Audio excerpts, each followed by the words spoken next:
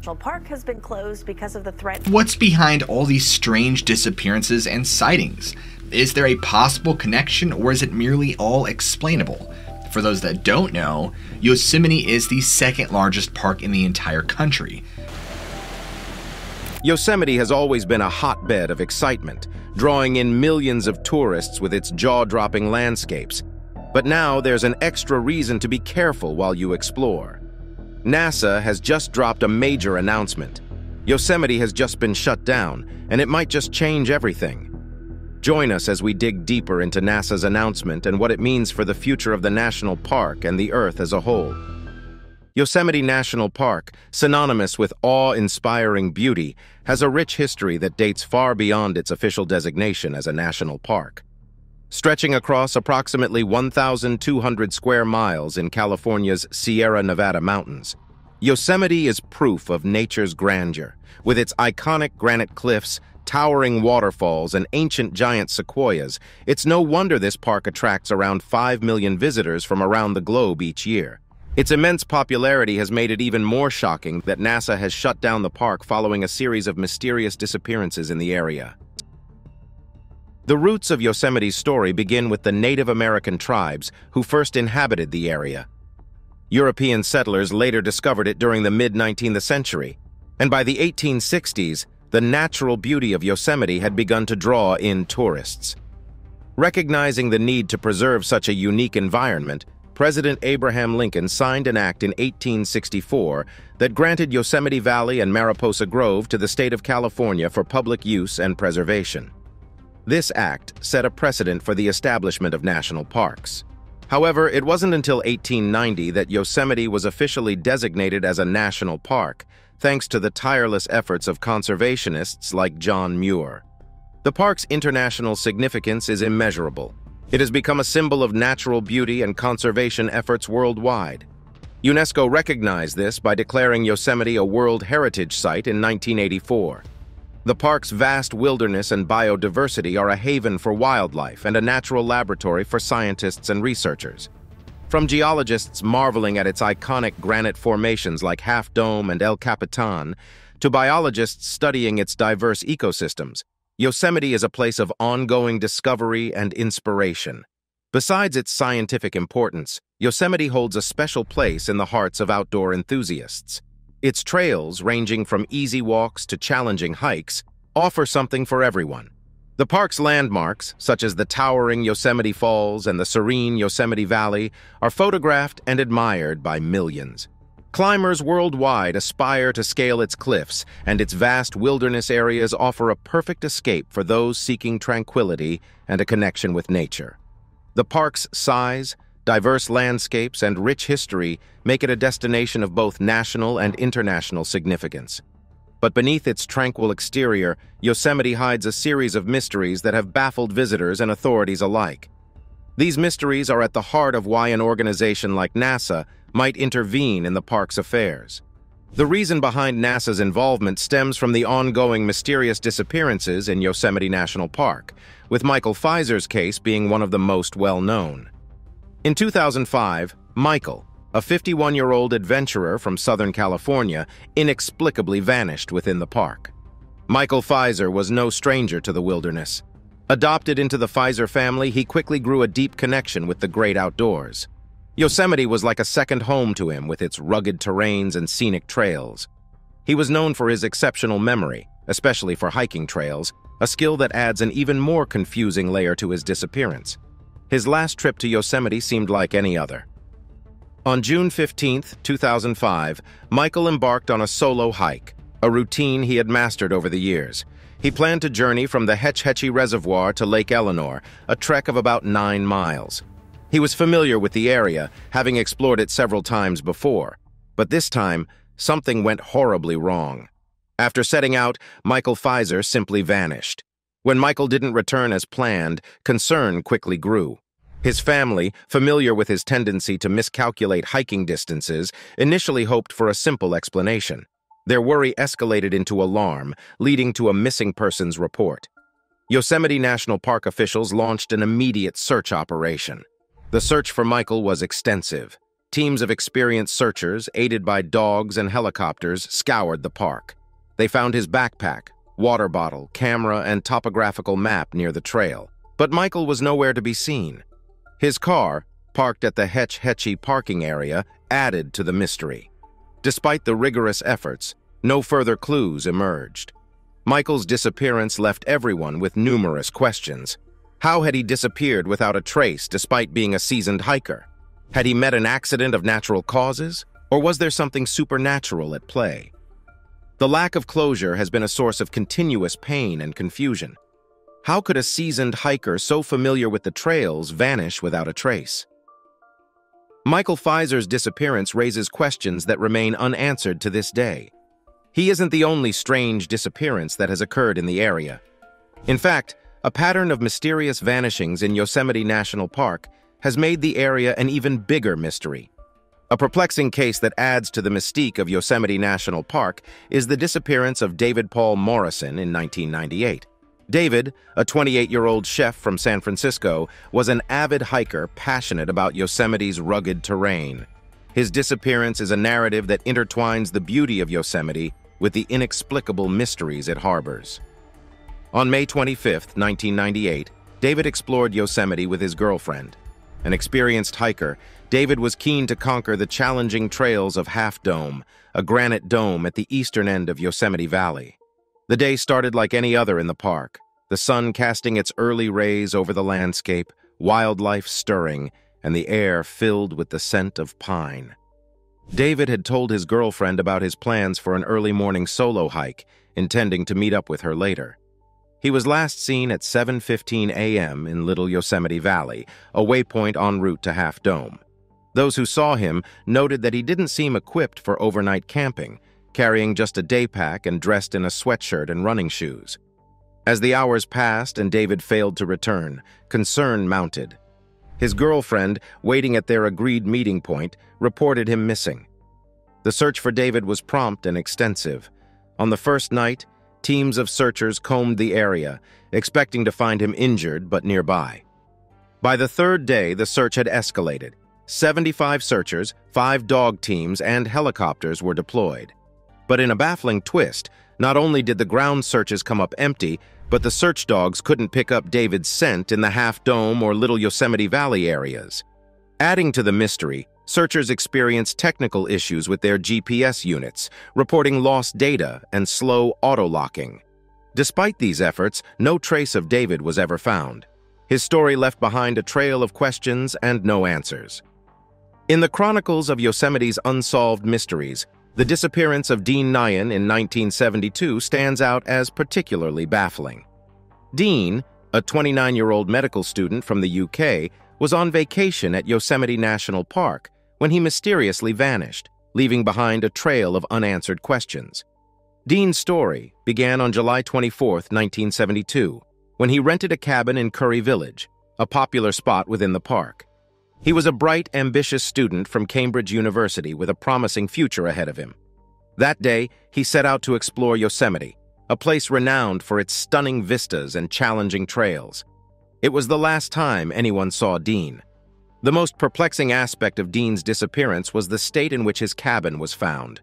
When park staff entered his cabin on July 31st, the day he was due to check out, they discovered that all of Dean's belongings were untouched.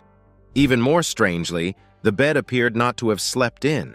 Dean seemed to have vanished when he arrived, leaving no trace behind.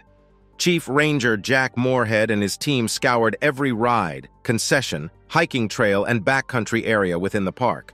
Despite these exhaustive efforts, no trace of Dean was ever found. Even more mysteriously, he might have disappeared near the Half Dome area, a location known for its clear and obvious trails. Dean's father, a notable figure in the diamond industry, hired a private investigator to investigate the case more deeply. The investigator interviewed Curry Village employees and park rangers and attempted to retrace Dean's possible route. But, like the official search, this private investigation turned up nothing. Decades have passed since Dean's disappearance, and the mystery continues to loom over Yosemite. Why would a young, intelligent man vanish without a trace in such a well-traversed area? Dean's story remains an unsolved puzzle in the vast wilderness of Yosemite National Park. B. Orvar von Lass, a Swedish national who vanished in 1954, adds another layer of mystery to the park's history. Orvar, a man of intellect and a lover of the great outdoors, had been living and studying in America, embracing the vast wilderness spaces it offered.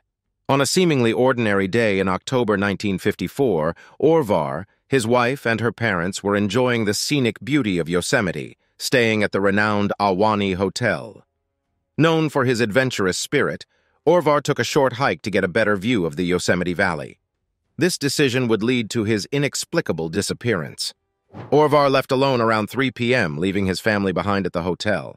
He intended to climb the Royal Arches, a popular spot for its breathtaking valley views. His experience as a climber, honed in both Sweden and California, was expected to stand him in good stead. However, despite his skills and familiarity with rugged terrain, Orvar never returned from his hike. The search for Orvar was immediate and intensive. Park rangers, equipped with climbing gear, embarked on a perilous climb up the sheer granite walls of the Royal Arches in a desperate effort to locate him. Bloodhounds were also brought in, tracing Orvar's scent to the base of the cliffs. Intriguingly, the dogs could go no further at this point, repeatedly stopping and sitting down, unable to follow the trail any longer. The mystery deepened as professional mountain climbers from Berkeley joined the search, echoing the rangers' confusion about why Orvar, an experienced climber, would choose such a hazardous ascent without proper gear. Despite their exhaustive efforts, no trace of Orvar was found, leaving those involved in the search baffled and exhausted.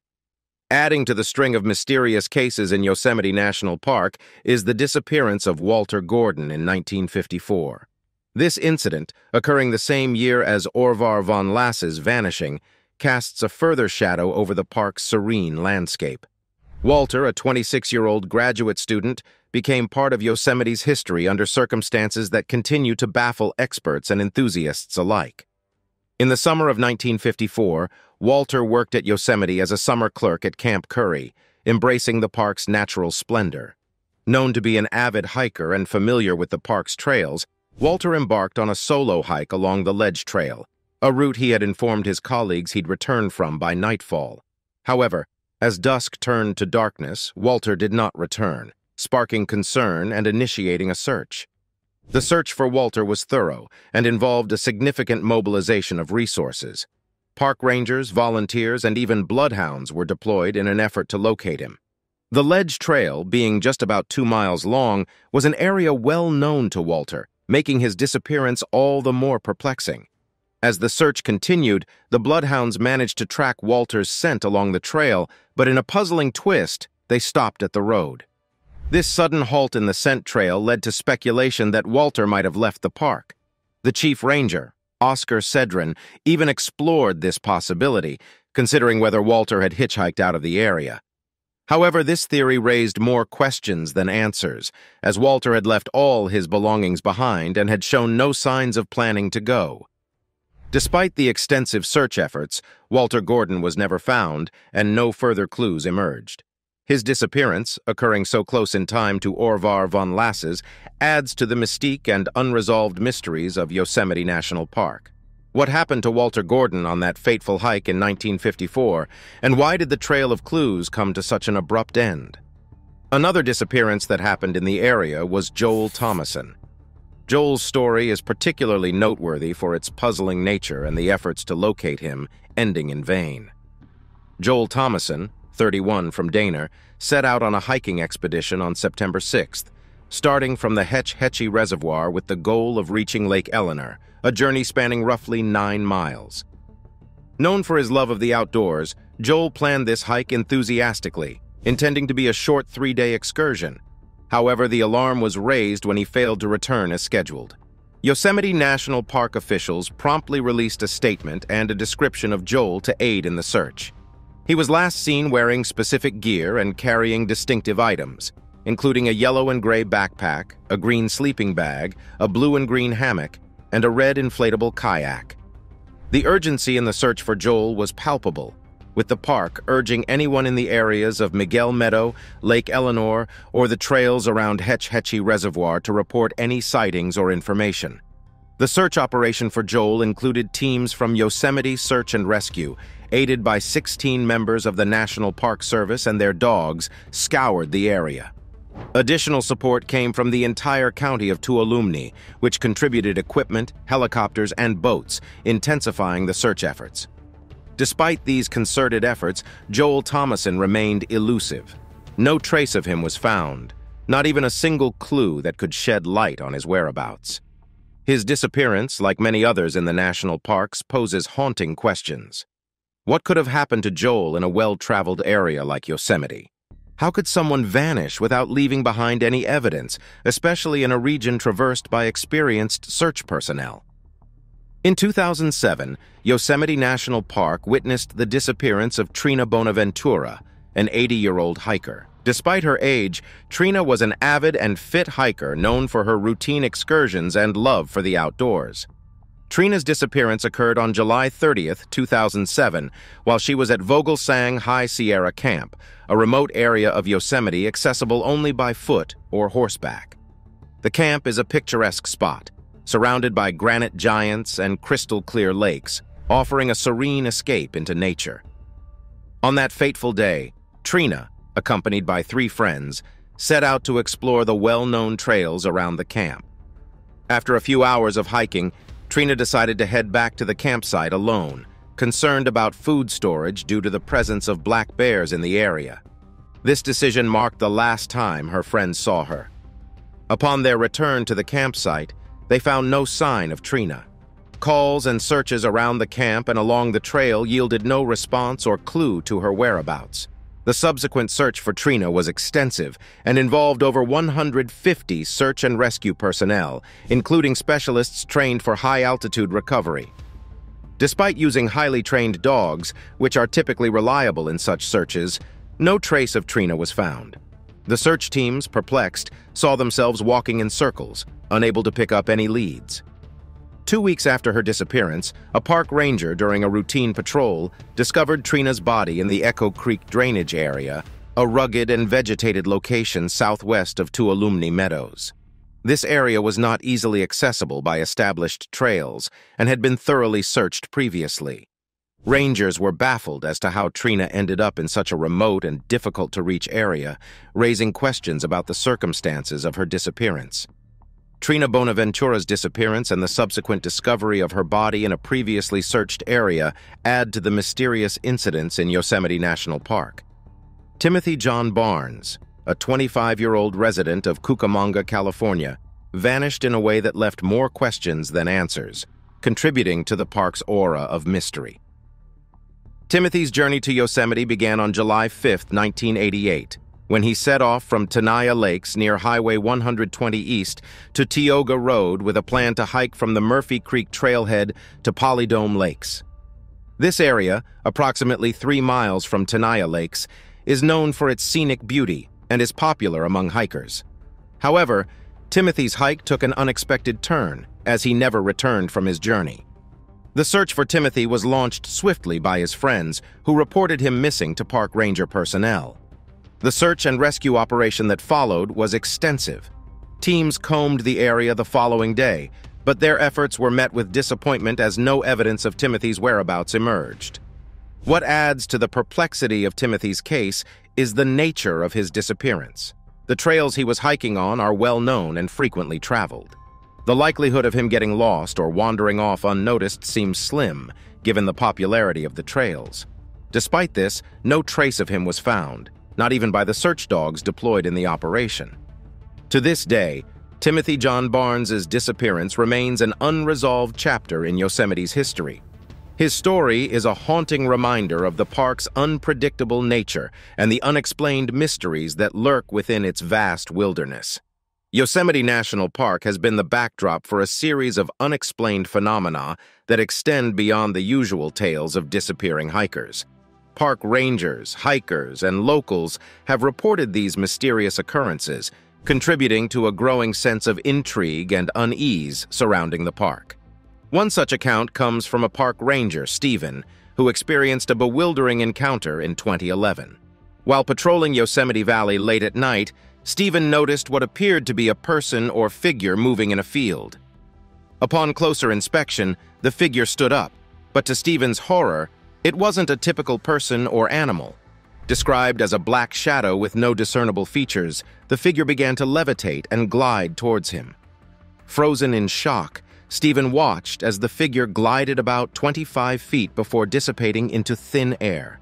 This sighting left him questioning the nature of what he witnessed and whether it was a product of his imagination or something else. Further adding to the park's mystery are the reports from other visitors who encountered similar shadowy figures. An older couple described a black figure trying to peer into their camper's windows and rattle the door, yet they saw only a dark, featureless figure moving around their RV each time they looked. In a separate incident, while roasting marshmallows, a mother and her children saw a person-shaped shadow with red glowing eyes watching them from the tree line. The mother felt an overwhelming sense of dread coming from this figure. These encounters have led to various theories and speculations among the Yosemite community and its visitors. Some believe these phenomena might be manifestations of paranormal activity or entities tied to the land's ancient history. Others speculate that the combination of isolation, vast wilderness, and the play of light and shadow in the park can trigger the imagination, leading to eerie experiences that are more psychological than supernatural. Another puzzling phenomenon experienced by search teams involves technical difficulties with equipment. For instance, during the search for David Paul Morrison, GPS units reportedly lost all-star data and took unusually long to lock on, an anomaly that baffled the search team. This incident has fueled theories ranging from magnetic anomalies in the area to more outlandish speculations about extraterrestrial activity or unknown forces at play in the park. The unexplained phenomena in Yosemite National Park, from the many disappearances to mysterious figures to technological anomalies, continue to puzzle and fascinate. While some prefer logical explanations like natural environmental factors or psychological effects, others lean towards the supernatural or otherworldly. Whatever the cause, these stories and accounts continue the mystery around Yosemite, which remains a bizarre area with even more bizarre stories. Thanks for exploring with us on Beyond Discovery. If you enjoyed these revelations, click now on the next video that pops up on your screen. It's unbelievable